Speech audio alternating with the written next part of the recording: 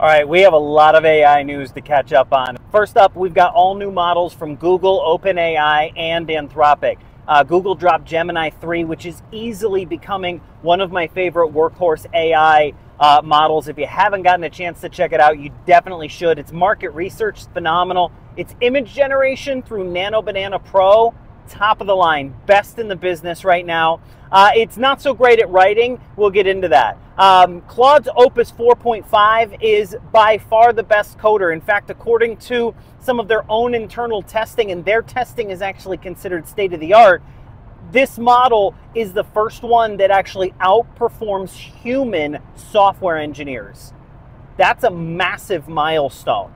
And this model writes like a human. It's probably one of my favorites when it comes to rewriting. And then the ChatGPT 5.1 Pro. I haven't gotten a chance to test this one myself because you have to have the $200 a month Pro subscription to get that.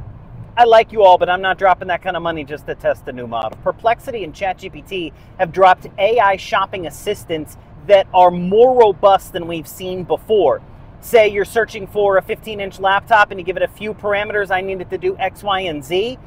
They will find you the best possible deals, including pricing, and allow you to do that full shopping experience right within your favorite chatbot.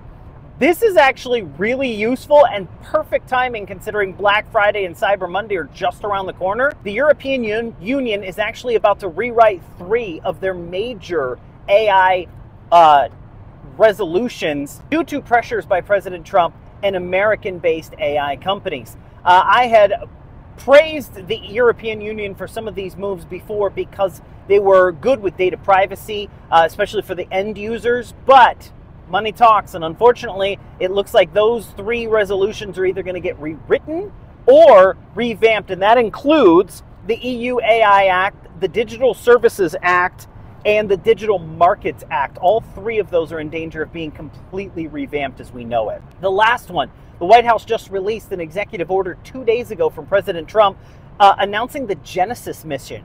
This is a Manhattan Project level AI push. This is a federal AI push, similar to what we've seen out of the United Arab Emirates and Switzerland before, where they're going to come up with foundational models and push AI from a governmental perspective. But the Manhattan Project created nuclear power as we know it today, including the nuclear bomb. So if they're comparing this Genesis mission to that, it's got some very interesting potential.